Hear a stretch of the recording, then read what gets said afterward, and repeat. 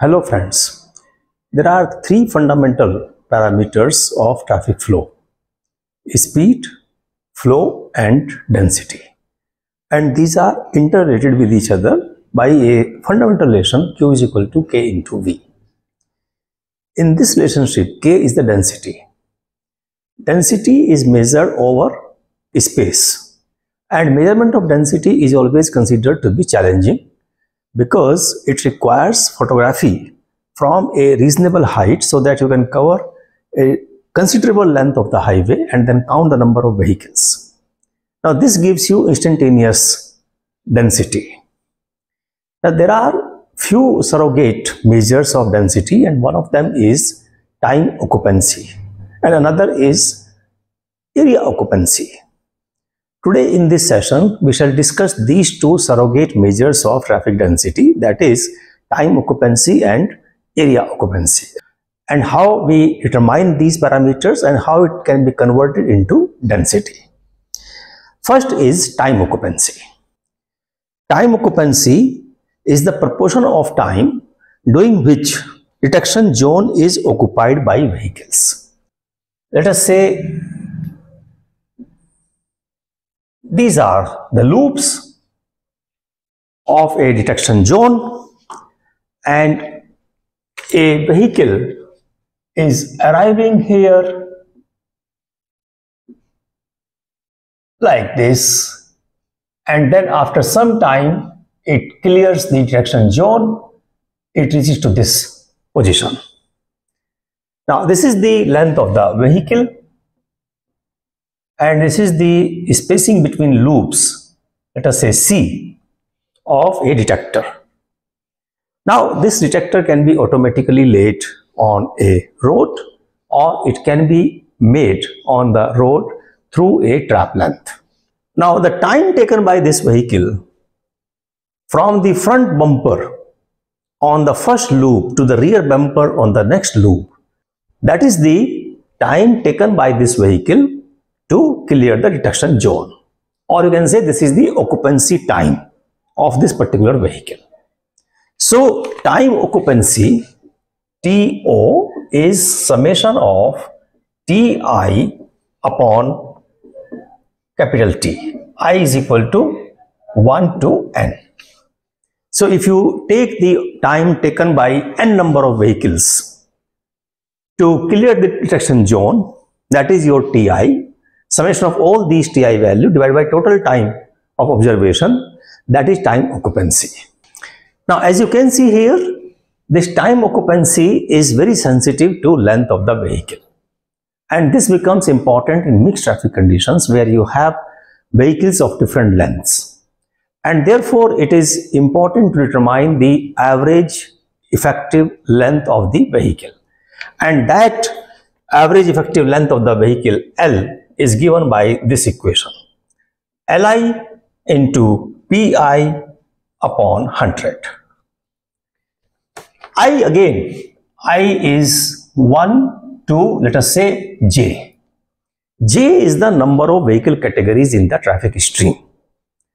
Let us say if you have two categories of the vehicles, car and bus, car and heavy vehicle, then I is 1 for car and 2 for heavy vehicle. If you have J number of categories, then this will be length of I type vehicle multiplied by its proportion, that is percentage, plus length of the next category of the vehicle multiplied by its proportion in the traffic stream, that is the average effective length.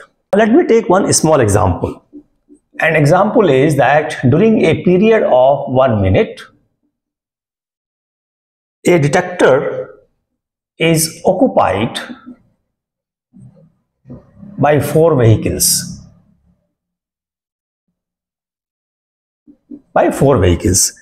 And the time taken by each vehicle to pass this detector zone are recorded by the detector, and these are like this: 0.38 second, 0.4 second, 0.32 second and 0.52 second. Let us say loop detector length is 3 meter and length of the vehicle average length of the car is 6 meter. So first find out what is the total time taken by these 4 vehicles in the detection zone. So summation of Ti will be 0.38 plus 0.4 plus 0.32 plus 0.52, that is 1.56 second. So time occupancy will be total time 1.56 divided by total time, that is 1 minute, 60 second multiplied by 100, and this is equal to 2.6%. 0.026 is the time occupancy. 2.6% time this detector or the loop remains occupied by the vehicle. And if you want to find out density, K, then density is given by time occupancy divided by length of the vehicle plus length of the loop or detector multiplied by 1000, because it is in meter, L and C, so multiplied by 1000. Time occupancy is 2.6 divided by 3 plus 6, that is 9, multiplied by 1000, that is 288 vehicles per kilometer. That is the density. Hypothetical case. Very hypothetical case. How to find out density from time occupancy. Now here we took 4 vehicles and all 4 vehicles were car. If you have mixed traffic, let us take another example where you have mixed traffic and you do not have the detectors on the road, but you make a trap on the road of, let us say, 30 meter. Make a trap on the road, and this length can be anything. I assume 30 meter, should be as large as possible, and you find out how much time a vehicle remains in this trap of 30 meter. So let us say you again make a count for 1 minute, and in 1 minute you find that there are 5 vehicles, 1 car, and it takes 1.87 second to cross this trap, 2 two-wheeler, motorized two-wheeler, and one of them takes, let us say, 2 seconds, another one takes 1.68 second, then one bus take 2.4 second to cross this trap, and one three-wheeler, and it takes 2.18 second. What is the density? How much is the density on the road? What is the flow? There are 5 vehicles, 1, 2, 3, 4, 5 vehicles which are counted in 60 seconds. So flow naturally is 60 into 5, that is 300 vehicles per hour. Now if you find out the total time here, total time, that is Ti, summation of Ti. Summation of Ti is sum of all these values, and that is 10.13 second. And therefore time occupancy is 10.13 divided by 60, that is your observation time, multiplied by 100, and this gives you 16.9% or 0.169. Now you need the length of the average effective length of the vehicle to calculate the density. And here, because the vehicles are of different sizes, so you need to find out the average length. Average length will be given by this equation upon 100. Li is the length of the first category of vehicle multiplied by its proportion in the traffic history. So let us take that the car length 4.1 meter, two-wheeler length of two-wheeler is 1.8 meter, 10.2 meter and 3.2 meter. Let us say these are the length of individual vehicle. So average, when you take average of these, because there is only one car, one bus, one three-wheeler and two two-wheelers. So you can add one more here, 1.8. Take the average of this. So average of this will be 4.22 meter. Now this is the average length of traffic of the vehicle in the traffic stream.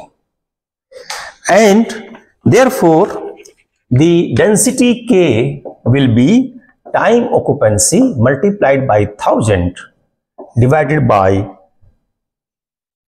C plus L. Time occupancy is 0.169 multiplied by 1000. C 30 meter, L 4.22 meter, so that makes 34.22 meter, and this is equal to 4.94 vehicles per kilometer, around 5 vehicles per kilometer. That is the density. If you want to find out what is speed, speed will be L plus C upon average time. Average time of all these 5 vehicles. L is 30 meter and the length of the vehicle is 4.22 meter divided by 10.13 divided by 5 vehicle. That is the average speed. 16.89 meter per second or 60.8 kilometer per hour. And when you know K, when you know the speed, flow will be K into V, that is 60.8 multiplied by 4.94, 300 vehicles per hour. That is how we find out the density using the surrogate measure of time occupancy. This method of time occupancy requires estimation of average length of the vehicle, and it is very sensitive to the average length of the vehicle because speed is sensitive to average length of the vehicle. And second is that it should be noted that the time, occupancy time, is taken from the front bumper to the rear bumper. That is the time during which this strap is occupied by a vehicle. The second measure, the second surrogate measure of density is area occupancy. And area occupancy is considered to be better than density or time occupancy because it considers the speed also, it considers the traffic composition also. Area occupancy is defined in a similar manner as time occupancy. Only difference is now you take the area rather than length, we take the area of the vehicle. So if this is a road and you make a trap here of length L, this road is occupied by vehicles of different sizes. Then the area occupancy is proportion of the area of a road which remains occupied by the vehicle. That is AI TI summation multiplied or divided by T into A. In time occupancy, we took only summation of Ti upon T. Now area is also into picture. Area, this is the area of the first vehicle, area of second vehicle, area of third vehicle, area of fourth vehicle. And let us say the first vehicle takes time T1 to cross this strap, second vehicle takes time T2 to cross this strap, and similarly. So this is the summation of AI into Ti divided by total time period of observation multiplied by area of the strap. So if this is W, then this will be L into W. This is area occupancy. And once you know area occupancy, you can find out the density. Density by this method is area occupancy multiplied by road width, that is W, divided by average area of the vehicle. Average size of the vehicle. Again, important is to calculate this accurately.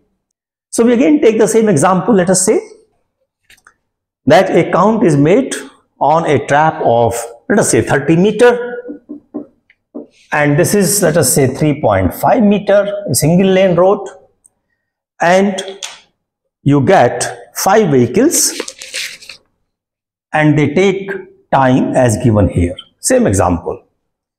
Now, instead of length of the vehicle, we shall consider area of the vehicle, and let us say the area of a car is 5.36 meter square, of a two-wheeler it is 1.2 meter square, another two-wheeler 1.2 meter square, a bus has, let us say, 24.5 meter square, and a three-wheeler 4.4 meter square. These dimensions you can find from Indo-Highway Capacity Manual also, or you can measure typical dimensions in the field. But again, I would emphasize that these must be accurately recorded for each category of the vehicle. And if there are within the same category you have the vehicles of different sizes, better to take average of few category of the cars or few category of the three-wheelers. From this, you find out what is the area occupancy. Area occupancy is summation of AI into TI. Now, this is AI, this is TI. So, find out what is AI and multiplied by TI. Let us do it here. AI, TI. So, 5.36 multiplied by 1.87, that is 10.02. 1.2 multiplied by 2, 2.40, 1.2 multiplied by 1.68, 2.02, and so on. So in total sum here is 83 meter square. So area occupancy will be summation of AITI divided by T into A. This is 83, time is 1 minute 60 seconds, A 30 into 3.5, 30 into 3.5, that is 0.0132, 0.0132, or you can say 1.32%. That is the area occupancy. And once you know area occupancy, you can find out the density. Density is given by this area occupancy 0.0132 multiplied by road width 3.5 meter divided by average size of the vehicle. Average size of vehicle is again average of these 5 values. Average size will be 7.348 meter square. So put 7.348 meter square here, multiplied by 1000. This gives you 6.28 vehicles per kilometer. That is the density. So that is how the concept of time occupancy and area occupancy are used to find out the density. Thank you very much for watching this video. Write your suggestions.